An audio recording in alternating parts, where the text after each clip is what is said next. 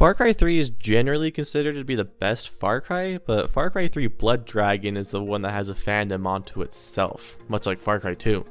I find that intriguing because I've never actually played it. This is actually the only game I haven't played in the Far Cry series since before starting this essay series. Many people swear Blood Dragon is the best, and it's also not uncommon for people to say it's the only good one, or that it's the only they've actually played and they couldn't be bothered to play the rest. So I'm going into this with a little bit of hype, because how could I not? My prediction is that I'll like it quite a bit, but probably not more than Far Cry 3, but probably better than Far Cry 2 and 2004.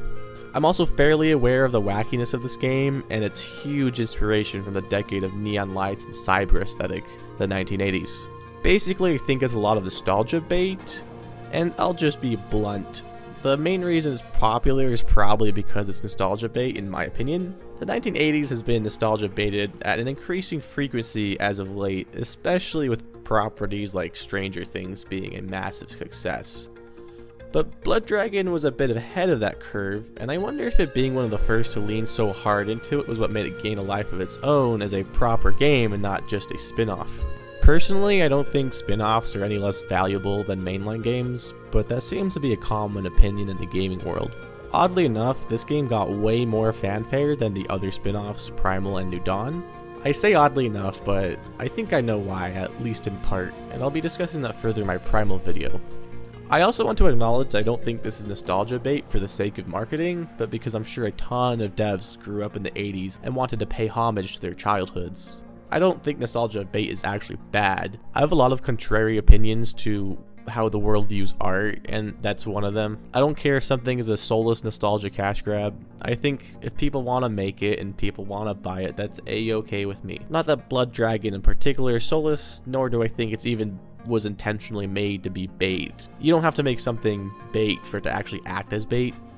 The devs clearly loved this game, and in development, Ubisoft just told them to do whatever they wanted and gave them free reign to do something unexpected by the fans, and obviously they went full throttle with that. So welcome to my 4th episode of the Far Cry essay series I've been doing. If you're new here, this series is a discussion of the Far Cry identity. In each episode, I am discussing each game in relation to what I'm calling the mainstream identity, as well as the games before it. This mainstream identity is basically the image that Far Cry 3 conjured up as a gaming culture zeitgeist that still persists to this day. I'm doing this in an effort to understand each game and how the games have evolved over time, and whether Far Cry has actually lost its identity, which seems to be a fairly common opinion. I don't think it's a majority opinion, but it's definitely still fairly common. The curious thing is the series' identity is informed by the 3rd game, and not the first one. Starting with Blood Dragon's reception seems like a good place to start, because I think it's an interesting bit of history in the series. As you likely guessed, it received extremely high praise. I'm talking 8s, 9s, 10s across the board. A 4.8 user rating on Google. Great stuff. This is interesting to me because despite being a spin-off, it was treated with a fervor I've rarely seen before in the world of spin-offs. I wonder if Blood Dragon was made in 2020 at the height of 80s nostalgia, if it would do just as well or better or not as well at all. One can wonder. Reading Steam reviews, I've seen a lot of praise for how Blood Dragon innovated the series. This is perhaps the most interesting aspect of the reception to me, because again, I'm writing this before playing the game, and I can't imagine it did a whole lot to innovate on the series formula. It's worth noting many of these reviews are from the last few years, not from when the game was released. So this is likely people getting nostalgia for Blood Dragon after seeing what the series has become as of late, and perhaps this wasn't much of an opinion in 2013. I'll definitely be keeping my eye out for how this game innovated over Far Cry 3. One more interesting thing to note is that the title is Far Cry 3 Blood Dragon.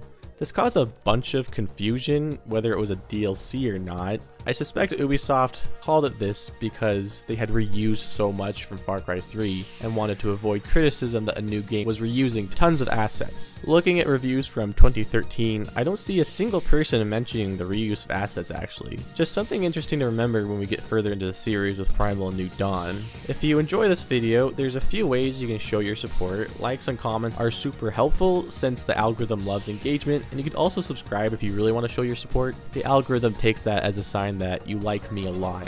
And without further ado, let's talk about Far Cry 3 Blood Dragon.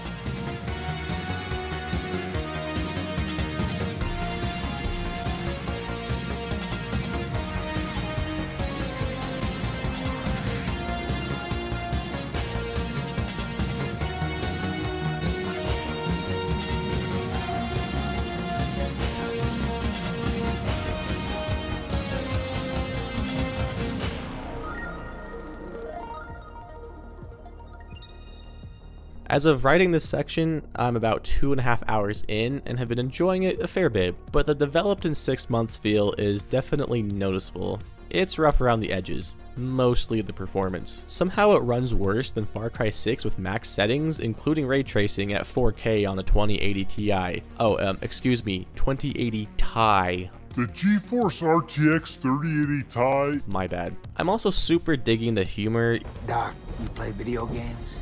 Yes, Rex. Video games are a proven coping mechanism, like any hobby. They've been shown to improve hand-eye coordination, problem-solving, social interaction, and self-confidence.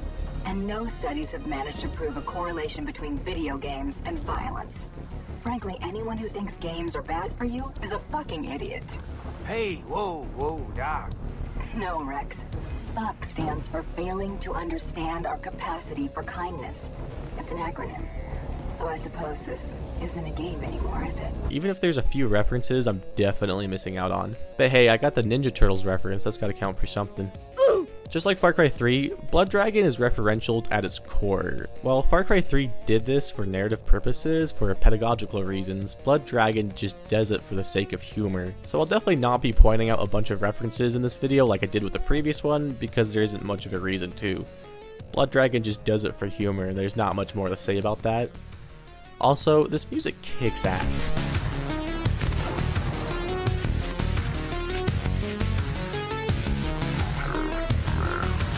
Alright, it's been 3 hours since I wrote that last section and since I finished the game. I had fun, though ultimately I'm not super impressed. But I will say Blood Dragon did a good job of doing exactly what it wanted to. It's a tropey action fest soaked in neon, so let's get into it. I don't think there was any other way to start Blood Dragon than with an on-rails, neon laser, pop music filled romp with more lead than the US military fires in a year. We play as Rex Power Colt, a cyborg soldier of special make who's been sent to deal with a classified threat. We're with a pal of ours, Spider. After the turret section, we're treated to way too many tutorial prompts, just like Far Cry 3, except the developers took the criticism to heart and made it into a joke sequence rather than a constant issue. This is not cool. Moving allows you to go in many exciting directions. I found it rather funny and I appreciated its inclusion because it's a great way to show the developers actually understood the critiques and took them seriously while also having a little bit of fun with it. It's a gracious thing to do if you ask me. This tutorial establishes that we're in yet another Far Cry game. It's got the same stealth mechanics and the same movement options. Cool enough with me, but the stealth really takes a backseat in this game because Rex is more powerful than Jason ever was, pretty much even from the beginning. He takes no fall damage, runs crazy fast, and does almost everything faster, like looting animations. He also knows all of the takedowns from the beginning. The game also made rock throwing into D20 throwing, and as a D20 aficionado, I appreciate that immensely. Anyway, this tutorial section concludes with about 30 tutorial menus in a row, and we're off to the races. Also, this is the only Far Cry game where X-ray tagging actually kind of makes sense, because it's all sci-fi and whatnot, and I assume they have that kind of a technology. Spider and Rex make their way down to a missile that needs disarming, and predictably Spider dies. I did it! Yeah! Objective failed. What?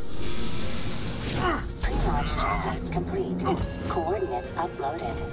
I'm no movie buff, but I know that it's mandatory for any 80s military action hero dude to have his friend die early on as a way to create personal motivation for the plot. Rex also just punches the rocket to disarm it. Nice. At the end of this mission, we find out that Spider isn't actually dead, but then he actually dies for real. This cutscene also shows us the most forgettable villain in the franchise, though the other spin-off games definitely compete pretty closely in that regards, and his name is Sloan. Sir, what happened?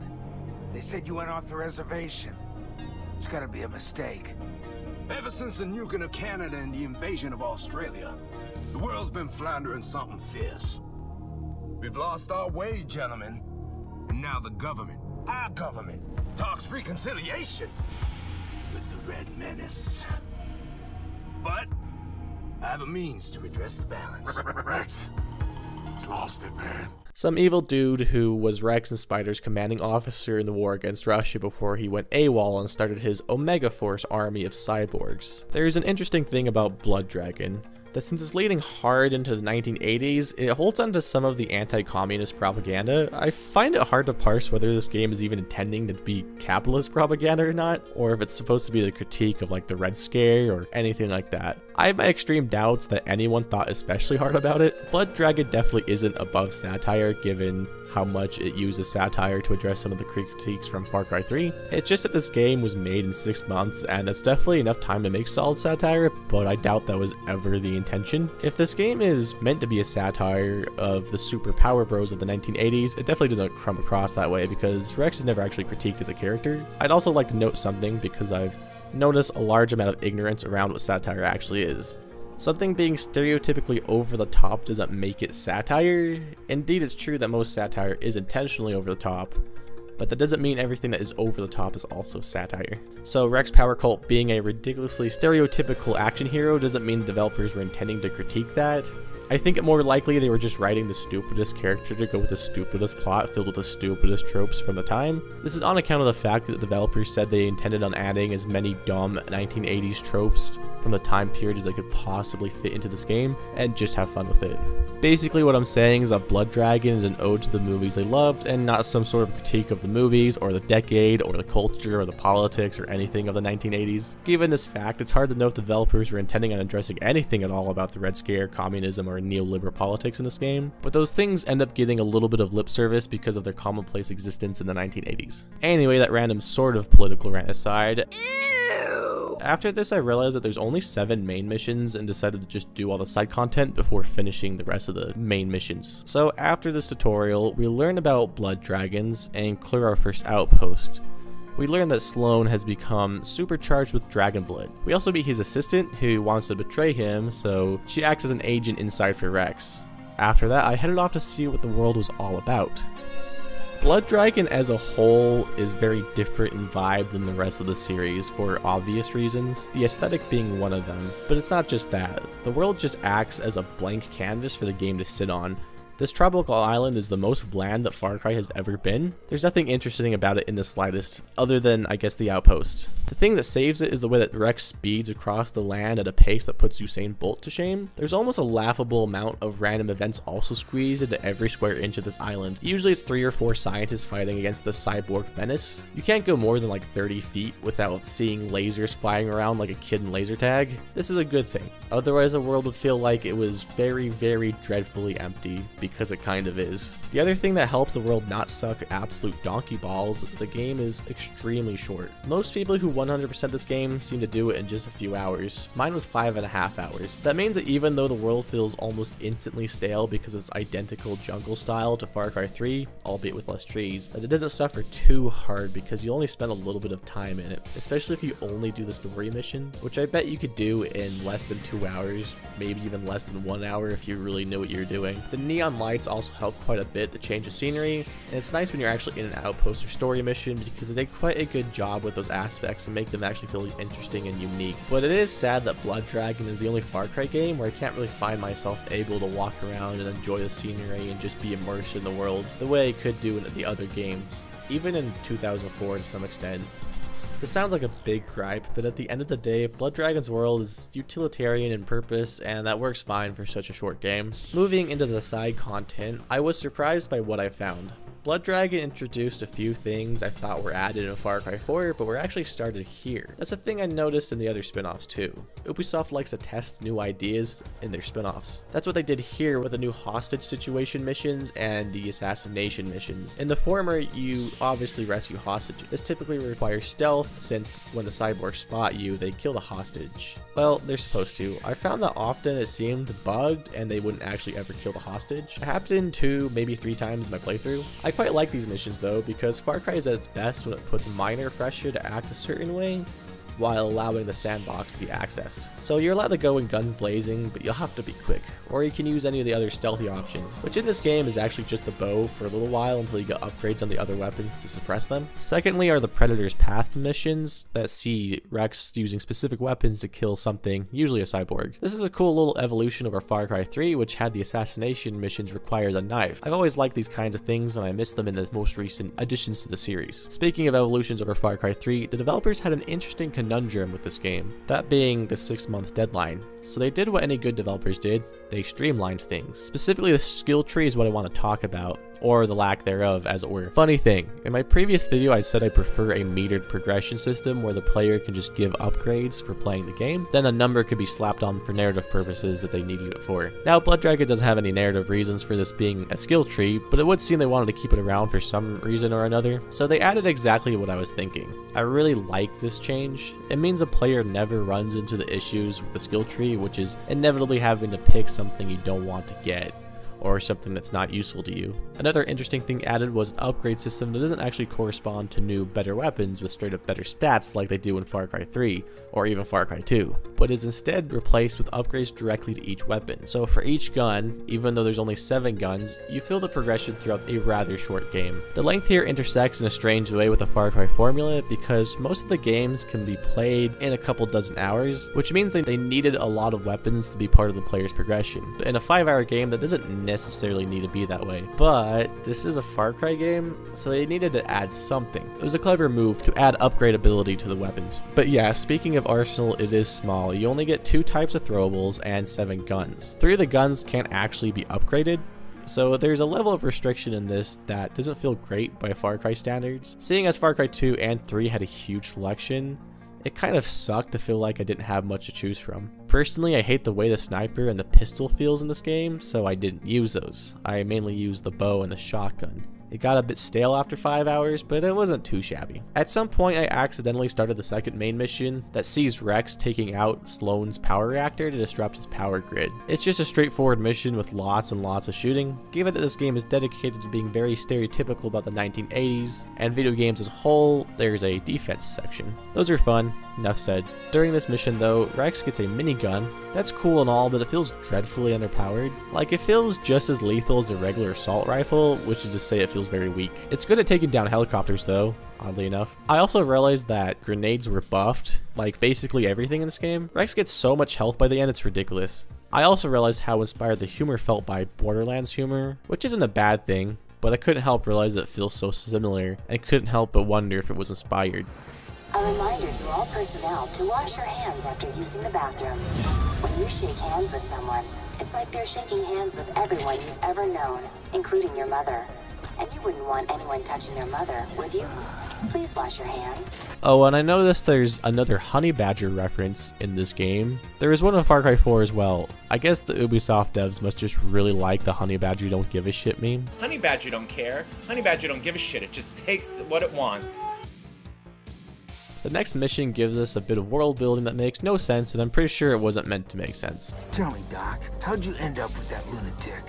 After the US stopped the Soviet invasion by nuking Canada, we had no home left. Sloan offered us that. And a purpose. We also destroy blood dragon eggs with a flamethrower, but not to any dubstep, unfortunately. Speaking of blood dragons, it's in the title and we haven't actually talked about it. The blood dragons are cool and all, but they actually don't add much to the game. They're just really big animals that shoot you. Functionally, that doesn't add much to combat, because they don't do anything enemies don't already do in the game. They shoot things at you, just like the cyborgs, and they melee really hard, just like some of the animals. The thing that makes them a bit more interesting is that they have a weak spot on their chest. A tried and true trope that kills them real dead real fast. Otherwise, they're absolute tanks. I was hoping for more. Maybe I was oversold the idea, but they're just not that cool. I'll touch on that in a little bit though. Part of what Blood Dragon did for Far Cry was add a bait mechanic. You can collect cyber hearts off of falling cyborgs and use them as bait for the blood dragons. This idea is of course a staple in the series by now. Not the blood dragon part, just the bait part. The main mission sees us dealing with one Dr. Carlisle. Doc, I'm near those coordinates. Listen, a man, Dr. Carlisle, is helping Sloan build bioweapons, even though he knows he shouldn't. He was doing a really mean thing by making bioweapons that would use the dragon blood to turn everybody feral, completing Sloan's plan of turning Earth into a primal world again, or something of that nature. Again, it's not meant to make sense. The hang glider also makes its cameo here because it's not a Far Cry game without a hang glider. The mission ends with an arena and Carlisle dying for his AI companion. Send in more cyber soldiers. Unable to comply. This 8-bit piece of fucking hardware is obviously incapable of accommodating your superior needs. Please, don't kill me. Unable to comply. rookie mistake, we've all done it. The final set of missions take you from the open world and put you in a linear section until you beat the game. This section was especially fun to me because Sloan takes away Rex's weapons and forces him to fight with only one at a time. He pits them against the Running Dead, which are zombies of Carlisle's making. Being stereotypical zombies, they can only die by headshots, except for takedowns apparently, so I just killed them with takedowns, until I realized you can actually just jump high enough that you can kill them with death from above takedowns on ground level. It's hilarious and I honestly loved it. I'm pretty sure it was a bug, but they probably just kept it in once they realized you could do it because it's really fun. In my previous video, I actually mentioned that dual takedowns are rare as hell, but in this arena, it is raining dual takedown. Anyway, Rex gets a super weapon that's called the Kill Star and then proceeds to have a training montage. Very classic action movie. Then there's an absurdly long sex scene. Of course, Rex gets the girl, that being Elizabeth, Sloan's assistant. Apparently something happened to her, so he goes to get his revenge. And it's also never explained what happened to her. I love it. The next section is a big old power trip of lasers and kick-ass music. It was quite fun. The Killstar drains Rex's health as he uses it, which seems like an interesting mechanic, but it actually wasn't because the amount of health it drains is so low. Before we finish up the story, I want to shout out the Outposts in this game. They're a step up in terms of level design over Far Cry 3, there's more verticality and enemies per outpost. I also love the way they shine a red or green light in the sky to show if it's been taken or not. It's a satisfying touch. They even added outposts that were like mining rigs in the water. It was pretty neat. Something that wasn't really done until Far Cry 6 again. Something I didn't love was the collectibles. They're more boring here than they've ever been. Probably because they add a good hour and a half to the runtime of this game for no reason other than to just exist. It's a shame this carried on after Far Cry 3. Hell, it's a shame it carried on after the second game.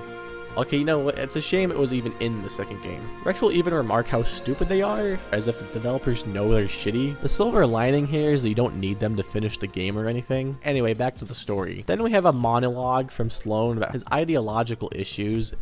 Damn it, Rex! I'm trying to make the world a better place. No more coddling the weak. No more politicians and lawyers and goddamn Democrats. It's going to be survival of the fittest. And this is probably the closest the game gets to making anything approaching a political statement, with Sloan remarking against Democrats, presumably the Democratic Party of the US, implying he's likely a Republican. And since the villain is a Republican, we're supposed to see how Republicans are bad or whatever. This is character writing 101, everyone knows it. I highly doubt the devs were implying Sloan is like a socialist who hates the Democrats for being liberals, because that's way too much political theory for your average US citizen to understand. No offense to my fellow US citizens, it's not our fault the school system sucks donkey balls and couldn't teach anyone that Democrats aren't socialists because they're liberals, and that liberalism is an actual political ideology with a real definition, not just some buzzword, and that it's separate from socialism, and that most socialists hate Democrats as much as they hate Republicans. The political parties, that is. Ew. Anywho, shit gets real gay here. What the hell is this? I am the Battle Armor Dragon Assault Strike System. Your Killstar controls my brain cage, instructing me that you are my rider. Hello, Corvus. I'm equipped with a hydraulically powered Terror 4000 cannon and titanium trauma plates. I think I'll take you out for a spin. We get a ride on a blood dragon with a mounted laser, and it's hands down the best part of the game. Finally, that leads us to the end of the game. Sloan and Rex have a final standoff that's a huge Star Wars reference. I gave you my memories, my experiences, my childhood. No! I programmed you. I made you. I am your father. No! And just like I expected, Sloan does a whole not so different trope thing. It's a good enough ending for a pretty good game. So what was this video about? Well, in the beginning I pondered how a Far Cry 3 Blood Dragon could possibly innovate upon the series. This question only popped in my mind because I've seen so many Steam reviewers parroting this claim. Well, I partially agree. There's some cool new mechanics and systems, and the Outposts definitely have a better level design. But overall, it barely feels like Far Cry in a lot of ways. In my Far Cry 3 video, I put forth a list of things that make Far Cry 3 what it is, and subsequently the mainstream identity of Far Cry, which was 1. A theatrical and over-the-top villain that is philosophically informed, 2. A voiced protagonist with a strong personality, 3. A strong narrative to go with those characters. 4. A memorable set of side characters. 5. An open world with mostly forgettable side missions, collectibles, and of course the titular radio towers. 6. A variety of vehicles to traverse that world. 7. A faraway location that is unknown to the player. 8. A sandbox feel to gameplay. 9. A progression system tied to hunting, cash, and a skill tree that keeps track of that progression system. Blood Dragon definitely fits the over-the-top villain, but definitely fails to make him memorable. And he is philosophically informed, but not really in the way I meant. The protagonist is definitely memorable with a fairly strong personality. This game has an extremely weak narrative, which was very much intended on the developer's part. Maybe one memorable side character being Elizabeth, maybe Spider. The open world is definitely filled with forgettable stuff.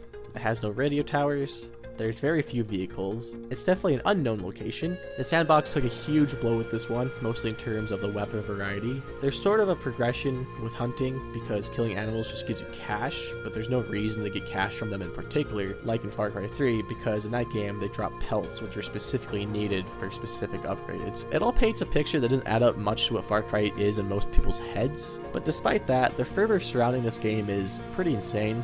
Something about Blood Dragon captured a lot of people's minds. I honestly suspect that it was the humor and the nostalgia bait, which is fine. But for me, Blood Dragon is a perfectly okay game that was good for 5 hours and not a moment longer. You won't have trouble finding people who have only played this game and couldn't care less about any of the others. Personally, it's my least favorite in the series. On an ideological front, these two games are very funny together. Far Cry 3 is all about critiquing the way we use violence in video games, have unrealistic power trips. Then Far Cry Blood Dragon just did that. I quote game director Dean Evans here. Running around with very big guns and shooting cyborgs in their faces while trying to avoid dragons that fire lasers from their eyes. It's quite the juxtaposition. I love it. Two very different ideas in the same game series, even 6 months apart as well. Ultimately, I feel as if the hype around this game, even 10 years later, still overpromised to me what Blood Dragon would be. I knew for sure it was overhyped going into it, and I cooled my expectations quite a bit. Nonetheless, I was still a little bit let down. My assessment has probably seemed negative, so I'll put it as plain as I can. Blood Dragon is a good game. It's enjoyable and well designed. You may have noticed I didn't tear the plot to shreds or anything like that. That's because the game intended it and completely nailed the bad plot. We're really proud of our bad script. In an age where polygons equal emotion, we went for something a bit different. 1D characters, terrible story, and minimal emotions, says Dean Evans again. Blood Dragon did exactly what it wanted to, and I commend it for that. I also wish to talk more about the way Blood Dragon is held to a different standard than the other spin-off games, but I will be saving that until the Primal video, so I'll make this brief. I think Blood Dragon worked well for people because it was unique in its presentation, not its gameplay. I think it worked well for people not because it innovated massively over the third game, but because it was a love letter to a certain decade that a lot of gamers grew up in. I think that nostalgia colors the way this game is remembered. But that's okay, because it's fine that I don't get it.